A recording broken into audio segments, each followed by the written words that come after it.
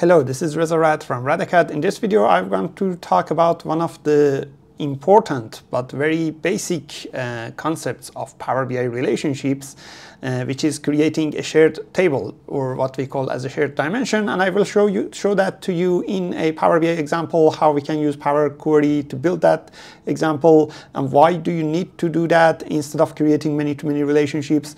We will talk about all of these. Let's go and check it out.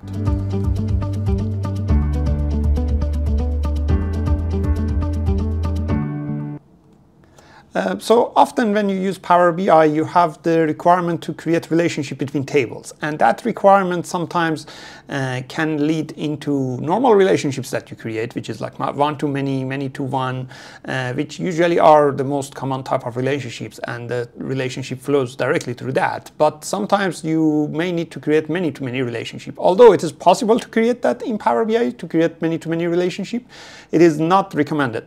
I'm going to show you an example that you will need a situation like a many-to-many relationship, but I will show you the right way of doing that. So let's go into this example and I'll show you how this is going to work. So I'll go into my desktop view. Right, so here you can see my desktop view. Let's go and open this Power BI desktop. So in this Power BI desktop, I want to go and get data from an Excel file. In this case, my Excel file is in here. So I'll just go and copy the URL for this. So let's say get data from Excel. And in this example, I'm just using this as a source. So imagine I'm building a solution that gets data from three different sources, one from sales, one from purchasing, another from manufacturing, things like that, that has different data. And in this Power BI solution, I want to analyze them all. So what I'll do is I'll go and select these tables. You see I have inventory, manufacturing, and sales. I'll go and select them all. And then I'll say, let's load this into Power BI. I wouldn't do any transformation. I think they are all pretty fine, nothing specific about creating transformation here. Once I bring this into Power BI, this would be like totally different data. Now, in this case, I brought all of them from an Excel file, but sometimes you get some of these, one of them, for example, from a CRM online, another from a SQL Server database, another one from a REST API, or one from Excel source in OneDrive for business. It doesn't matter where you get that from. When you bring it inside Power BI, you may need to create a relationship if you want to get these data to be sliced and diced together at the same time. And that is what I'm going to show you, how that relationship really is going to work out. So once Power BI loads this data into the desktop, I can go ahead and create normal visualization using each of these tables. And for that, you don't need a relationship, but once we want to combine them together in a visual or a set of visuals, you would need a relationship. So let's go and see what these tables look like. So the tables are already loaded into the model. You see these are my three tables. I'll go to the model view so that I can see these three tables in here as well. You see these are the three tables. They are not connected at the moment, which is okay. I'll just keep it like that. Let's say I would go and create a table visual. For simplicity, for all of these, I would use a table visual in this case. So this is a table visual that has the date field in here, the product name, quantity of the products, and the revenue, right? So let's say I have all of these visualized inside a table visual. While that is doing its things, I would also create another table visual which shows the date, the product, and the cost of manufacturing. Right? So two table visuals and one last table visual here as well. I want to have one for each of these tables. So also showing all of these plus the warehouse information. So I have all of these. Now the idea here is that I want to be able to select a product using a slicer, and that product filter all these three tables, right? As you see, these are, let's make it smaller, let's make it bigger. So as you see, these are all having product information in it. And some of these product informations are similar across all of these. Like, for example, I want to select product number 20 and get everything filtered in here. If I go and create a slicer at the moment, which table should I use the product from?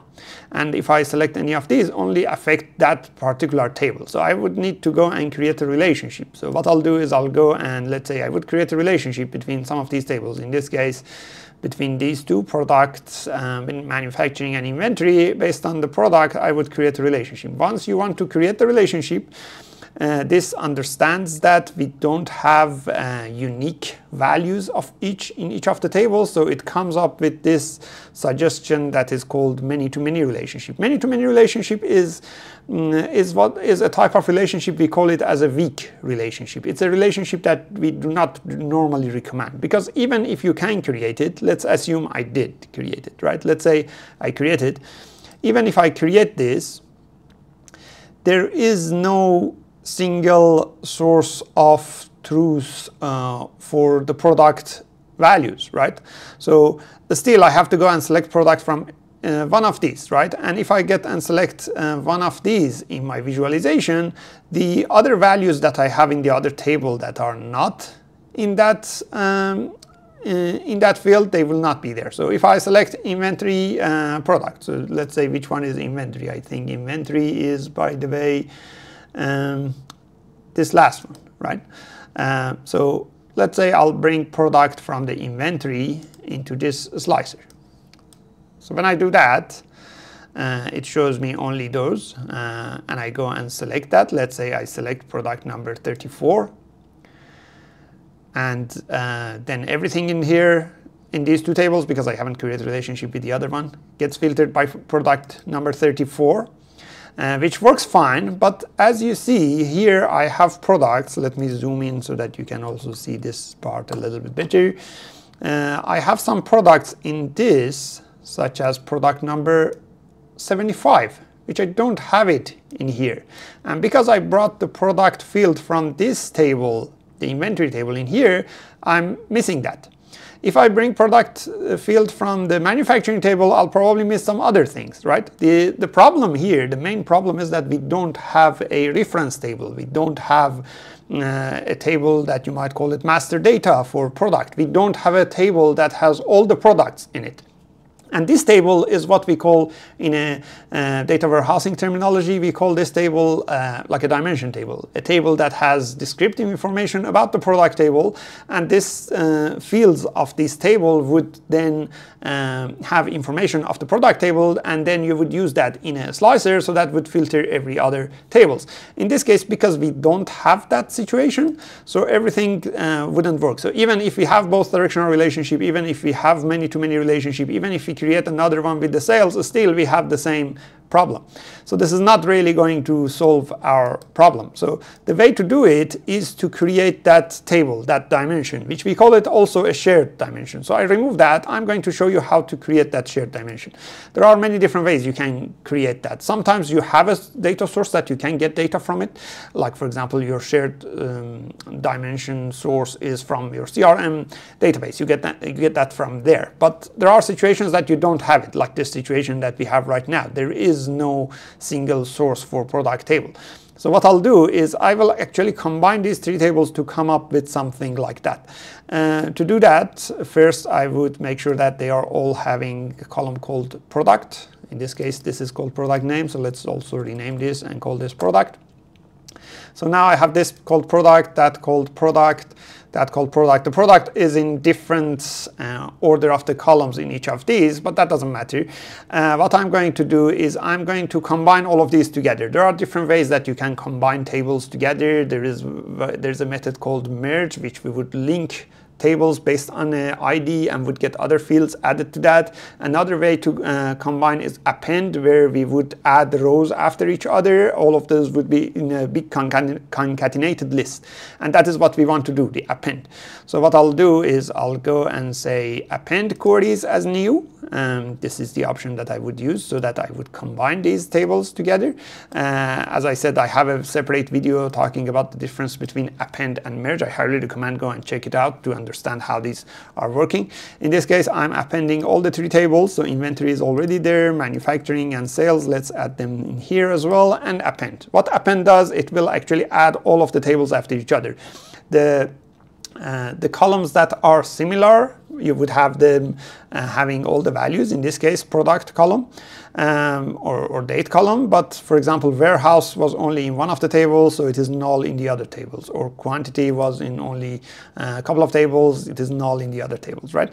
In this case I don't really care about all of those columns. I don't even care about the date column, I just want the product column. So I'll select that and I say remove other columns, so then I would have my product column in here. Now there are ways that you have to do some transformations to make this list a unique list that doesn't have duplicates in it.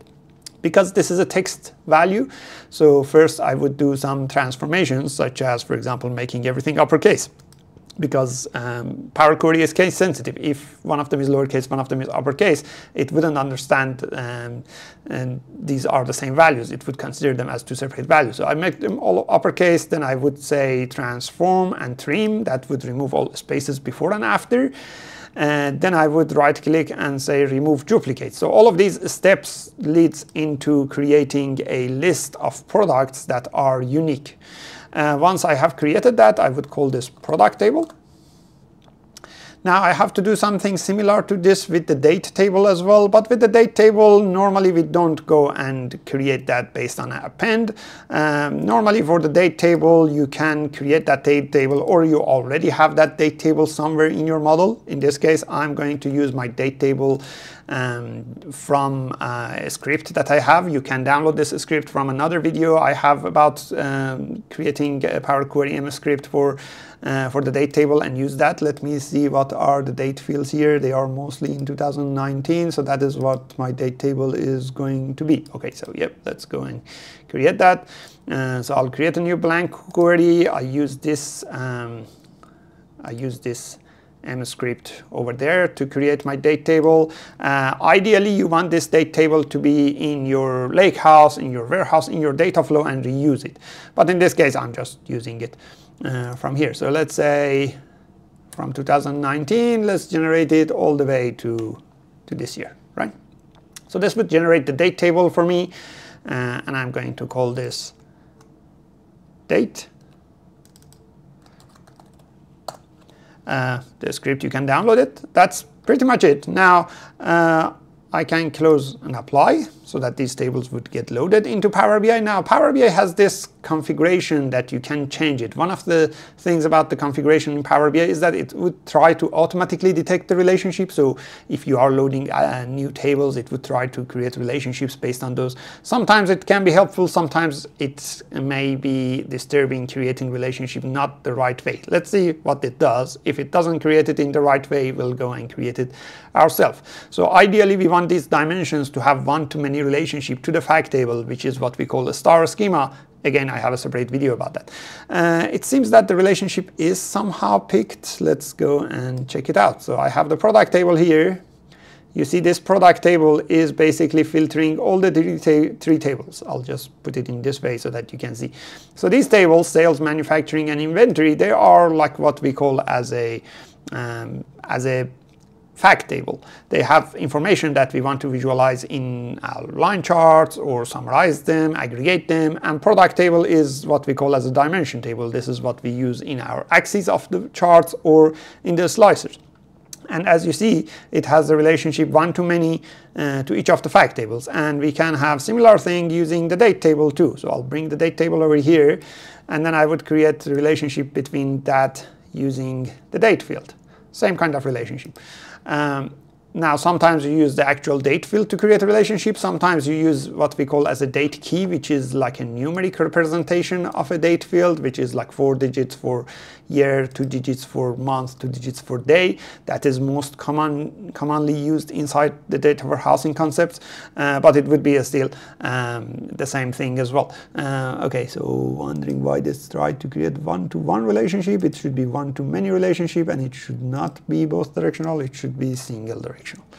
As I said, sometimes the relationship tries to understand it based on the field. In this case, because I did have unique date fields in my manufacturing table. That is why it tried to create one-to-one relationship. In this case also, I changed it to one-to-many, and this changed to single relationship direction. So now I have what we call as a full star schema situation, that we have these fact tables in the middle. In this case, each fact table has 2 dimensions connected to it. One of the dimensions is date, the other one is product. Some of these fact tables might have other dimensions around it, but they are fully a star schema design already.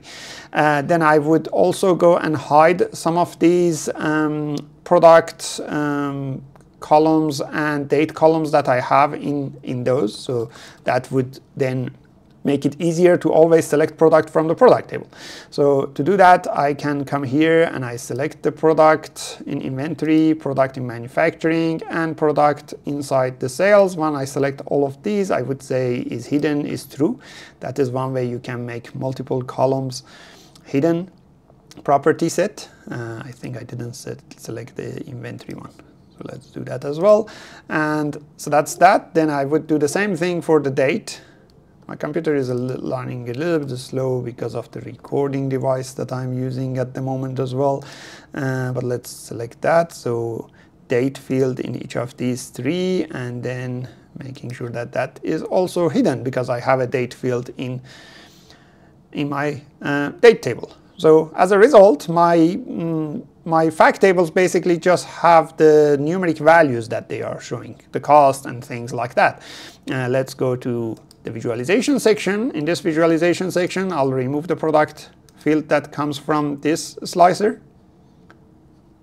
And the product field in this slicer that comes from that wrong table, but this time I get it from the product table, right? That is where it should come from, right? And it has all the products in it. And in each of these tables also, instead of the date and product that I selected from those tables, I can get the product and the date from the right tables to show over there. I obviously have some videos more about like what fields are good candidates to hide, what fields are not, but you get the point here, right? I can go and select any of these products, and it would start filtering all of these 3 tables. Same with the date. If I have a data slicer here, that would also filter all of these 3 tables. So without the need to go to create the many-to-many relationship and both directional relationship, which would have been a big challenge in our design, it wouldn't give us a reference table or a master data table or a shared dimension table. Now we have created that shared dimension using Power Query. This Power Query process can be done in data flows so that you can prepare your data before loading it into a lakehouse or warehouse if you are using those Fabric objects. And then this dimension would be the source of truth for your product table or any other tables that you want to use as a shared table between multiple fact tables. I hope you enjoyed this video. If you liked this video, go ahead and subscribe into our YouTube channel. We have weekly videos of Power BI and Microsoft Fabric. Until the next video, bye.